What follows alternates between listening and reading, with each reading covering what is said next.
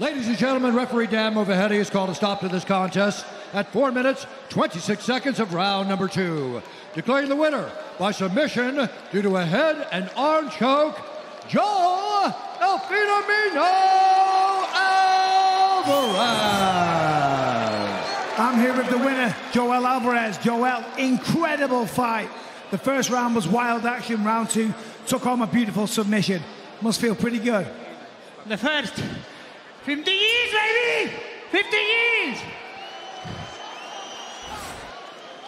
Lo segundo, ahora ya en español. Pedazo de pelea de Marc. Es un gran rival. Tiene una lucha tremenda. Estamos muy contentos de estar aquí, este trabajo.